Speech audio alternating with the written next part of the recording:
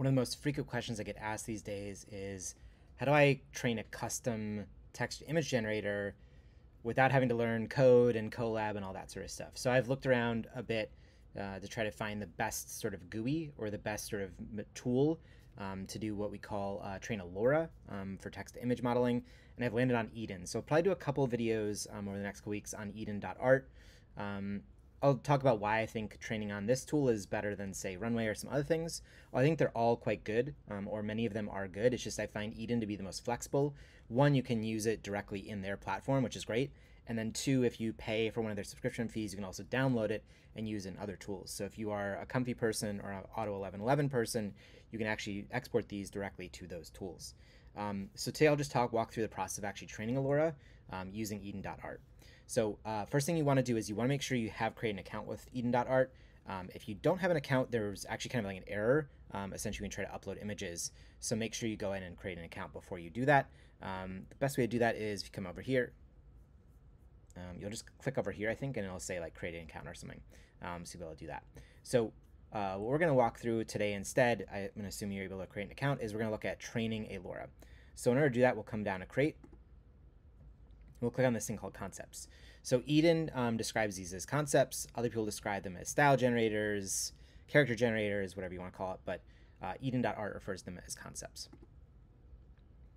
So before you do anything here, let's talk about a little bit what you need to gather in order to make this happen. So eden.art requires at least, well, about 20 images. I would say 20 images of what we would describe as a style. Now this gets kind of like conceptual, like what does a style mean? What is a style? I would say things may be illustrated by the same person or something illustrated in the same style. And style could be both shapes, or it could be textures, or it could be, the type of thing in which something's painted, that sort of thing. You kind of have to play around with this. I found personally with me, even though I think I know what styles are, I found I've got maybe a 75% hit rate. So sometimes it just doesn't work at all. Some of this might also be, and we'll look at this, as like the concept might be too strong for what we're trying to do.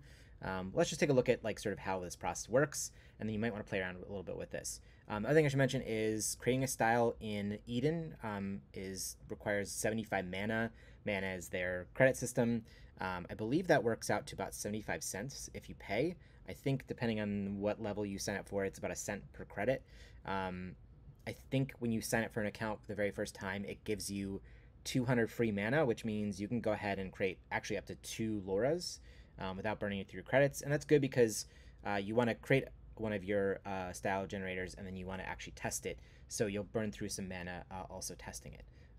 But you can do this for free, but you do have to make sure you sign up for an account in order to get those free credits in order to actually upload images. Once you've gotten there, then you might decide to sign up for a plan, and maybe we'll talk about that in the next steps. Okay, so I've gone ahead and grabbed, like, again, because I make image data sets almost every month, I feel like. I've gone ahead and created just a really quick one that's just a bunch of rocks, essentially. And I'm just going to drag these in. I've done a previous version that I will share with folks. Actually, if you are a Patreon or YouTube member, you will actually get the model files for this once I'm finished testing this. So if you aren't signed up, please sign up for it now. It's like $10 a month, and I'm going to be like very sure and confident that I'm actually going to release a bunch of stuff for those people over the next couple months. So I'm just going to grab, let's see, there's 10, there's 11. I'm going to grab 20 images. Eden requires a max of 20 images. I would say 10 to 20 is probably about the range you want to shoot for. And honestly, 15 to 20 is really what you probably want to shoot for, especially for style. So I'm just going to let me grab a couple more here. And ideally, what you want to grab is a bunch of, like, sort of a range of images. So see how this, I'm getting different colors, I'm getting different shapes. So ideally, you want just sort of a different range. So I'm just going to drag these in. I've created a different model already. Whoops. Okay. Let's drop that here. I've created one of these models already, so I know, and in that one I went through and really was like explicitly choosing diverse images. This one I'm going to kind of just like throw some stuff in there and see what happens. We need to give our concept a name. I'm going to name this Rocks 3 because I've already made many different Rocks versions. And then we'll come down here. And there are some settings here, although I don't really pick any of them. I don't really change my settings. Based on what Eden says, you should leave it as default. And I would definitely say start by leaving it as default. And then if you are finding it's not working the way you expect it to, then maybe you want to improve it or change some of your settings. Lastly, there are different training modes. If you use Runway, you'll know that Runway Its training is set up explicitly for characters, objects, or styles. In this case, it's all through concepts, but here's where you pick different training modes. So if you have faces, like say you want to put your face in a bunch of text image models, you would want to take a bunch of different pictures of your face, maybe in different lighting, maybe in different scenes, different maybe ages if you've got them, different face or hairstyles, and you would want to upload that and use the face model. If you are doing anything that is non-human faced and non-style, you would use objects. So let's say you want to put your cat or your dog in things, objects the way to go. Okay, at this point, I've set this to style. Again, I'm going to skip my settings. And lastly, I should also mention that if you want to make your model private, meaning you don't want the community to see it, you can you can do that by selecting this button here. So select this one on, and you now have a private model which cannot be shared.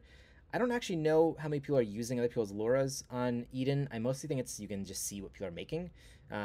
But I would say, like, if you're worried at all or really don't want to share, turn it to private. I don't really care for this, so I'm going to leave it as public. And at this point, we can go ahead and hit create. In my experience, training one of these concept generators in Eden takes about 20 minutes, 15 to 20 minutes.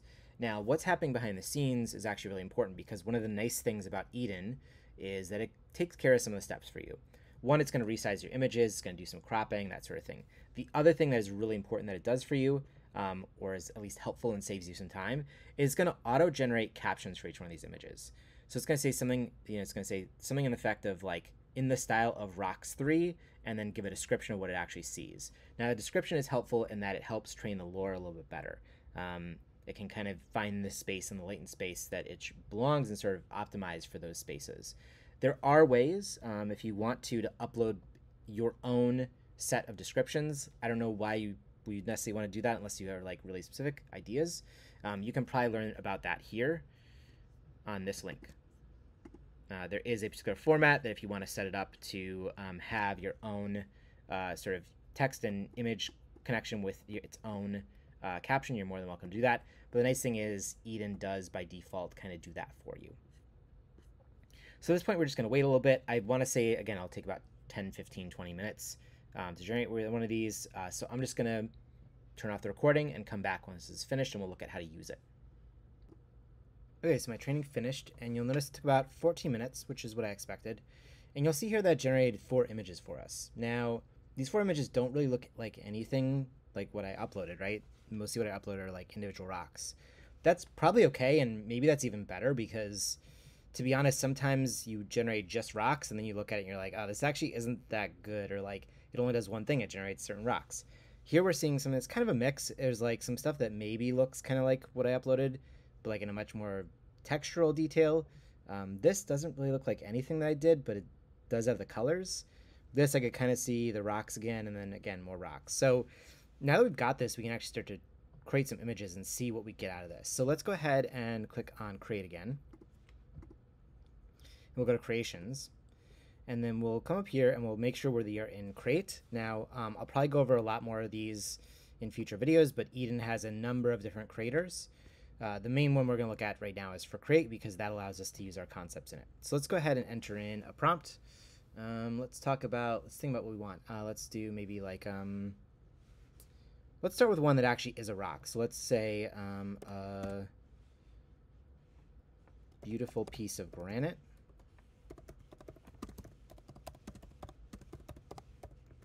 So we put in our prompt. I'm going to generate 4 samples. That's going to give me an idea of just sort of the range of these models. Again, this does cost 1 mana per sample. So I think it's about like a cent per image or whatever. And then we've got some settings here. So we're going to skip most of the settings. We're going to leave it at 1024. We're going to leave the negative prompt as is. I'm going to switch the sampler to Euler Ancestral. I find in general it just kind of works better. I'm going to leave the steps at 35, although we might come back and change that. I'm going to close these two. And then the important thing is I want to come here and click concept. And then I'm going to go select concept. And then I'm going to select this newest one, which is rocks.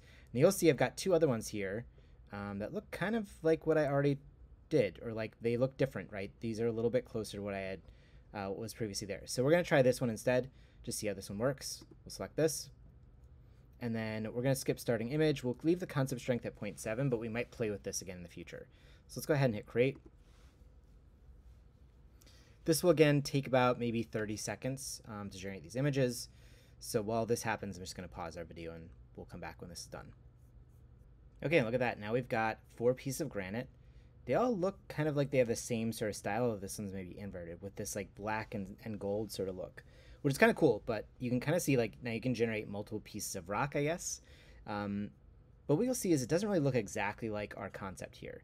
And let's try one more different image. So let's say a beautiful dolphin swimming in a fishbowl. So I'm going to render this one again, and what we'll see very likely is that we won't generate this at all, and then we'll figure out how to get back to that. Because ideally what I want to do is I want to generate a beautiful dolphin in a fishbowl, but still have that sort of rocky appearance to it. And when we try this, I think we're not going to see that. So I'm going to run this again, and then we'll pause again. Okay, honestly, that looks better than I expected. I mean, I do get my dolphin, I do get a circular shape, but you'll see it doesn't look super rocky. It looks kind of like smudgy instead of rocky. So let's see if we can edit this or change this a little bit. What I'm going to do is I'm going to play with the concept strength a bit here. So because I'm using, because I have a paid plan to Eden, I can actually run multiple versions at once. So what I'm going to do is I'm going to create a couple different versions of these at different concept strengths. So let's go ahead and do one at 0.8. Let's just do 0.8. We'll hit create. I'll do another one at 0.9. We'll hit create, and then I'll do another one at 0.95. Or actually, let's just do one. Let's do one fully. So what this should do for me is it should increase the strength. It should look rockier.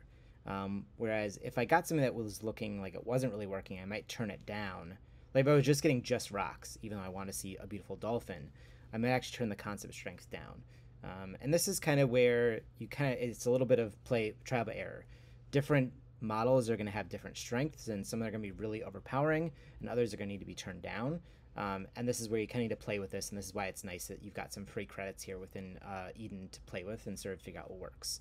So I'll pause this video again, and then when we're done, we'll come back and take a look at our results. Okay, so I actually cheated. I added a 1.2 concept strength just to sort of show the examples here. So here's 1.2. You'll see it looks much rockier. This is kind of what I was envisioning, like this half rock with a dolphin coming out of it. It's still not rocky enough for the dolphin, but like maybe I can work on that through in painting or something else. This would then be 1.0, which you'll see still has that sort of like painting look. And then here was what would that be? 0.8, I think, and then 0.7 or 0.9 and 0.8. And you'll see 0.8 actually has sort of the fishbowl here. So this just gives you a sense of how to play with these. Now I will say in this version of training, I didn't really get the best model. I feel like I got a better model previously. And this is kind of the funny part of training LoRAs, is that just like any kind of training, it goes in weird directions and it can be hit or miss. But I do like, I mean, this wasn't that expensive. It took 15 minutes, maybe $1 or $2 that I spent on it. So generating maybe multiple versions of your LoRAs might be good, so you can sort of see the differences between them. Now I did also use slightly different data between them, but either way, I think we're seeing different results here. So what I'm going to do is, for Patreon and YouTube backers, I'm actually going to give you a couple of these LoRAs, and you can play with them. In a next video, I'll show you how to export LoRAs from Eden and take them into Comfy, and as well as to take them into Automatic 1111. So keep an eye out for that video. But yeah, Patreon and YouTube backers, keep an eye out for this. And I'll also send long instructions on how to install stuff. All right, that's it for this video. Thanks, everybody. Okay, I lied. I'm not done yet. I wanted to sort of see like what would happen if I used that other model that I thought was working better. So I ran this with that other model, and you can see this is much more what I was looking for. I was looking for something like that sort of 3D view within these images. So again, maybe it's the training data, maybe it's how I train the LoRA. The only other thing I noticed is I left the sampler here at Euler instead of Euler Ancestral. It shouldn't be that big of a difference, but maybe it is. I'm not really sure. This might require me to just play around with this more.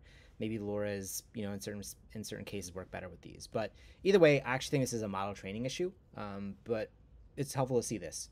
It's helpful to see that different trainings will lead to different results, quite drastic different results in this case. So, okay, so now I'm done. We'll look at another video on how to import these into other tools soon.